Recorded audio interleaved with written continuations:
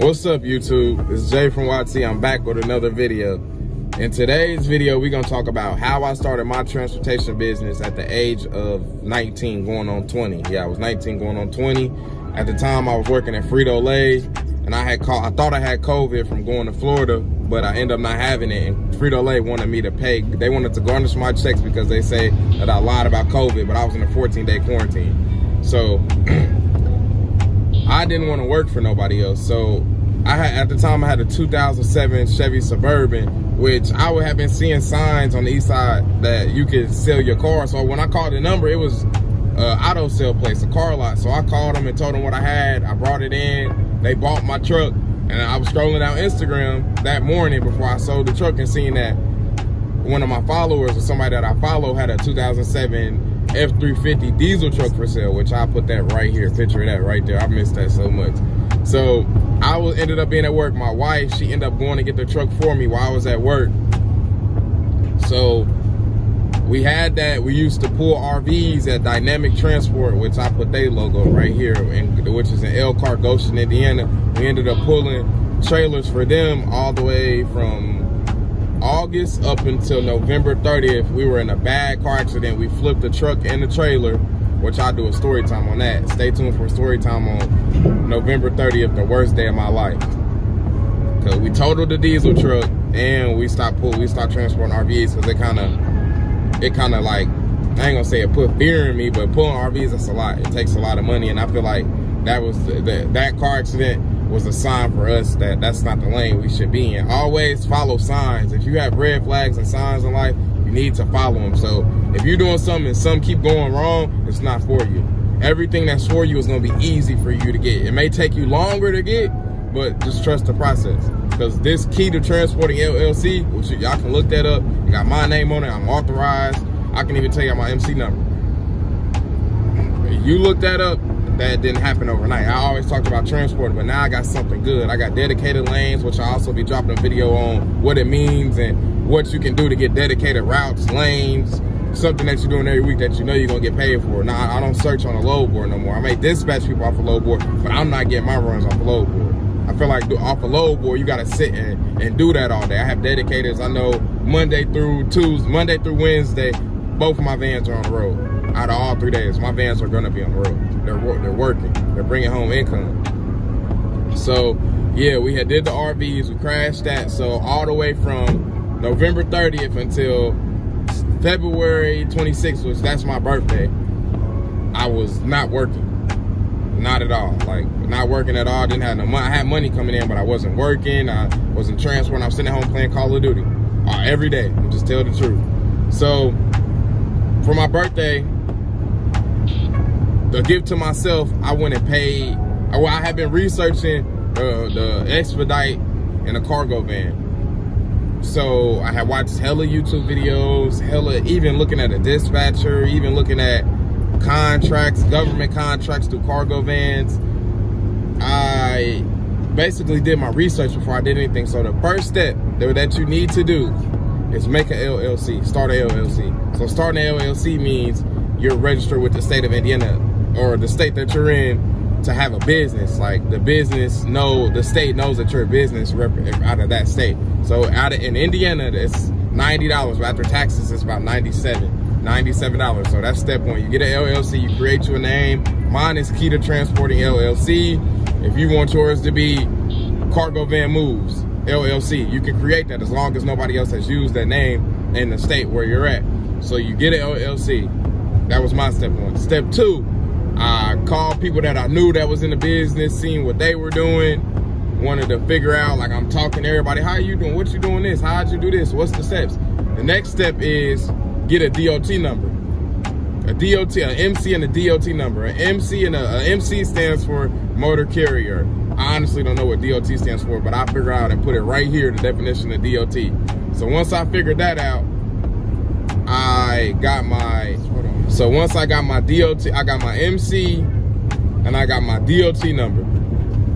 So you call Foley Services, F-O-L-E-Y, and I talked to Anthony E, which I'm gonna put her contact information right here You can call her, tell her Jay from YT sent you. Again, tell her Jay from YT sent you, or you can say Key to Transporting sent me. I watched this YouTube video. She gonna get you all the way together. She gonna have you up and running. She gonna ask you some questions. What type of power equipment are you running? What type of insurance are you gonna get? She gonna get you all the way together for under, oh, slide y'all, snow. She gonna get you all the way together for under $1,000. You're not gonna have to spend $1,000 starting your DOT number. That's not true. Don't never. I would go to, she's out of Colorado, so I would go to Foley because I spent under $1,000. I heard so many people, you gonna spend $2,000 getting your DOT and MC, man. That's a lot of money to start up. Do your research. Y'all can find somebody who's cheaper than what I'm telling y'all, and that can work out for y'all. But I paid less than $700. And I paid less than $700 to get my DOT running. My sister-in-law, she just paid less than $800. She just paid less than $800 to get. Damn, y'all, we shaking. We shaking so bad. She paid less than $800 to get a DOT for a dump truck, y'all. A dump truck. That's a lot of money. That's a $50,000 truck. She paid less than $1,000 to get her DOT and all her DOT, her authority to operate, less than $1,000. So step 2, get your DOT, call Anthony E. Tell her Jay from YT sent you. Tell her you got a cargo van, you got a Sprinter van, you got a box truck, you trying to move freight, you trying to expedite freight on load boards. Let her know what you're doing.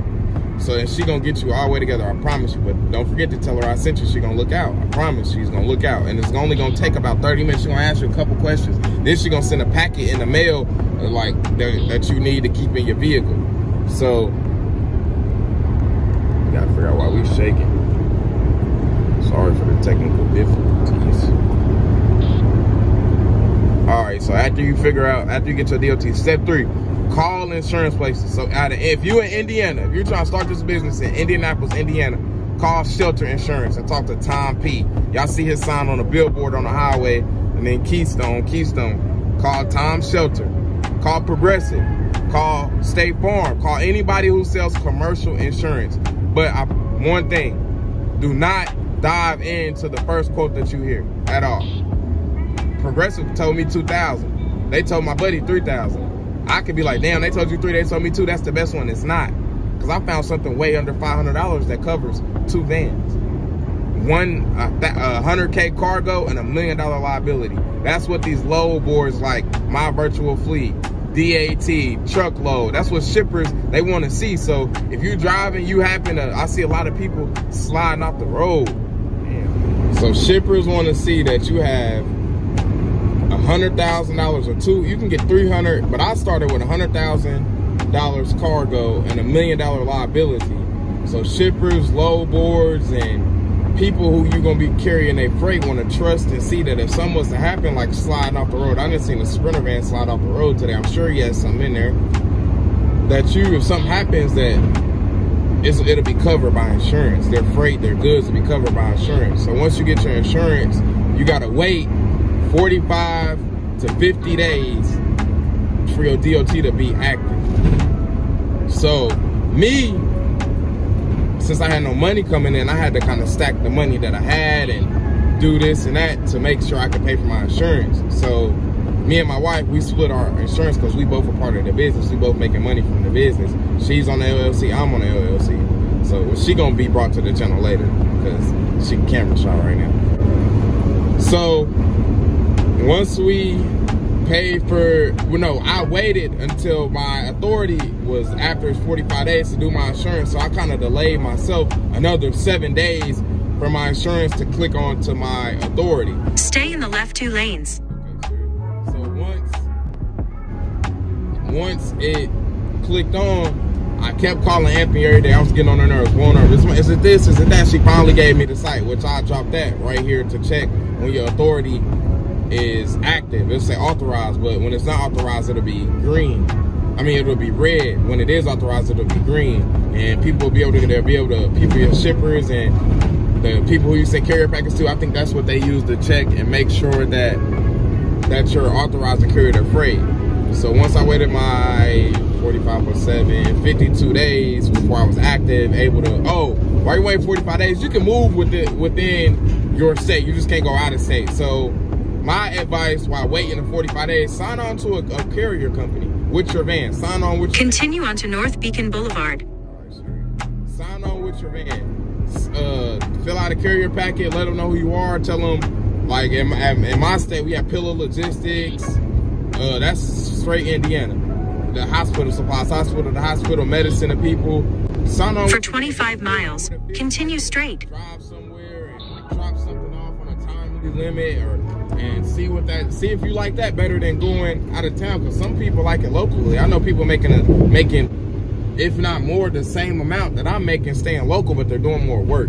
I'm going what I'm doing. I'm pulling up to the place to pick up, which I'm gonna have a video about that. What you do when you're an owner operator and how it works. A video, a vlog of me picking up and dropping off. It's just strictly gonna be that. Or you can go see a bunch of that on my TikTok at Key to Transporting, which I dropped that right here. A screenshot of that right there. I have a lot of that on there. You can see how it is for them. You might have to wait 20 minutes before they can even load you. You're not getting paid for that. You're owner operator, so you're just waiting. So in some cases, in some companies, you work for people, they may be paying you for your gas. They may be paying you for your hotel stay. I feel like that's what semis. They may be paying you for your maintenance. Say you have a blown out tire. That's all a part of your package. But as an owner operator, you don't have that. Everything is on you. So that's why you need to save money too, because you never know. It could be a rainy day. I was on my way to Muskegon, Michigan one day, and the transmission in this van went out. I had 2,000 pounds worth of metal in the back. So my wife had to come in her Jeep. We had to transfer all that stuff off a pallet and spread it throughout the Jeep. You know, the Jeep was sitting like this. Instead of like this, even, it was sitting like this due to how heavy this stuff was. Why would you pull out in front of me? So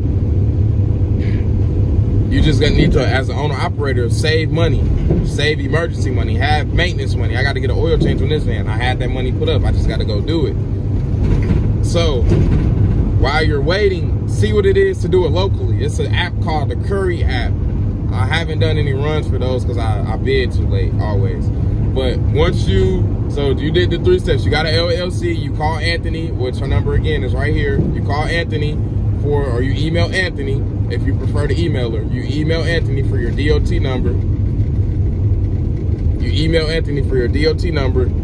So LLC, email Anthony, and you did your insurance. Now you're waiting your 45 to 50 days for your stuff to be actually active, where you can go across state lines. So the next thing to do would be, so you did the LLC, DOT, insurance. Now you're in the wait process. You're doing a carrier. So okay, you're 52 days. Boom, hop on the load board. My virtual fleet. Do an interview with Shad. Tell him you want to do this. Tell him you want to expedite. You got a cargo van. Tell him what equipment. Learn what the rates are on his website. Boom. You book a load. I'll show y'all how to book a load. I'm not even going to really do it. I'm going to just show y'all how to book a load in my next video. So you book a load. Say you get a load from, you see, ooh, Indianapolis to Tennessee. Boom. You get on there. You type in, it's going to ask you for your DOT number, your MC number. If you're a team driving, so if I have your partner driving, how far are you away from pickup, how long you think it's gonna take you to get to pickup, how long you think it's gonna take you to get from Indiana to Tennessee. So you email that back. You wait on the email to come back. Boom, if they approve it, okay, they're gonna call you. Your DOT number is this, Jason with Key to Transporting? Yes. Did you send a rate for $500 to go from Indy to Nashville, Tennessee? Yes. Okay, well, our shipper only wants to pay $350. You negotiate. But I'll show you later how to do that, because there's no way I'm going to Tennessee, or you should be going to Tennessee for less than $500. No way. That's how I feel. That's me. I'm not going. If it's 4 hours, I want an extra $100, because $100 an hour, not a lot of people are making. I want an extra $100 to say I went. So remember, get your LLC. Call Anthony, get your DOT, call insurance, but don't bite on the first quote that you get. Get 3 quotes and play with the numbers. You don't gotta, the minimum is $1,000 cargo and $1 million liability. You don't gotta get the best of the best. You gotta crawl before you walk. Remember that. Trust the process. Things are gonna get better. Now, I started off a load board, contacted the shipper direct. He used to call me on little bitty runs. I'm like, so I watch other people's videos. Little bitty runs lead to dedicated runs. Now I'm at dedicated. Now I just want to be his. Now my goal is to dispatch people and help them do what I did. Remember, I started at the age of 20. I'll be 21 in February. This will be my second year. I'm gonna make a video showing y'all all my expenses that I spent in the first year and how much profit I made in the first year. So stay tuned for videos coming up about the key to transport and story, because it's gonna keep growing, and we about to start a brokerage. So if you're a driver and you have you're an owner operator and you're looking for a broker to dispatch you runs throughout the whole United States, get in contact with me. Email me, drop your email. If you want to have a one-on-one phone call, drop your email me first. I don't want you to put your personal information on YouTube. Email me first at keytotransporting@gmail.com. It's going to be right here. keytotransporting@gmail.com. Email me, like, comment, and share this video. This is how I started my transportation business at the age of 19. I haven't been to college. I graduated from high school, and I'm now an owner operator. I'm an entrepreneur of my own black-owned business. I forgot two things. Start a business email, strictly business. Start a business email the same as your LLC, but make it a Gmail, Yahoo, Hotmail, whatever you use as your email. Make it strictly business. Step 2, get a business account. Get a business account. Go to PNC, start a business account, put $100 in there. Get a business account that has different categories. You got a savings, you got the deposits, and you got maybe a checking. Put $100 a week into one of those. Just save it. Don't use it for nothing. You could be searching and see cargo vans on Marketplace that are cheap, that need little work, minimum work. Just save the money. The more vans you have, the more drivers you have, the more money you'll make. Stay on the grind. Stay focused. Don't let nobody stop you. Don't let numbers stop you. If you can't do it right now, you might be able to do it tomorrow. You never know. But stack the money, put the money up. The price list varies state to state, so I don't know how much your LLC may be, but stay focused, y'all. Don't stop. Whatever you do, keep it going. It'll be successful. I promise you. Put your mind to it, and you follow it, and you stay with it. You research it, learn it. Don't just jump into it. Learn it. Don't only watch my video. Go watch somebody else's video. I could have missed something, but those are the steps I took to get to where I'm at today, and I still need more steps to get further, because I want a box truck. I want to dispatch a semi. I want all that, but I haven't researched it yet. I'm still going with this. I'm slow rolling this to where I need it to be, to where I know it's constant. I have the money to buy a box truck. So y'all, stay focused, stay positive, don't give up, keep researching, ask questions. You don't know, ask questions. You get a load off the load board. Can I speak to the shipper, please? Can I speak to who's the shipping manager of this company? Just start conversation. Let them know your face and your personality, because I transport. Tattoos don't mean nothing. Don't let people discriminate you. If you know this is what you want to do, don't let nothing stop you. You know, when you in school, they tell you have tattoos that are visible. Some places won't hire you. I got very much tattoos, but I bet they can't say I got their product there late. I bet they can't say, he stole, or he never came. He said he was coming and he never came and got it. They can't say that about me, because I'm doing what I'm supposed to. Don't matter about your look, your color, your race, your size, your gender, none of that. Do what you got to do. Stay focused. If this is something that you love to do, you want to be a transporter, ask me questions in the comments. If I missed anything, ask me questions in the comments. It's okay to ask questions. I can answer them to the best of my ability. I'm making a video on the expenses of this, all of it. Just stay tuned. Like, comment, share, and subscribe.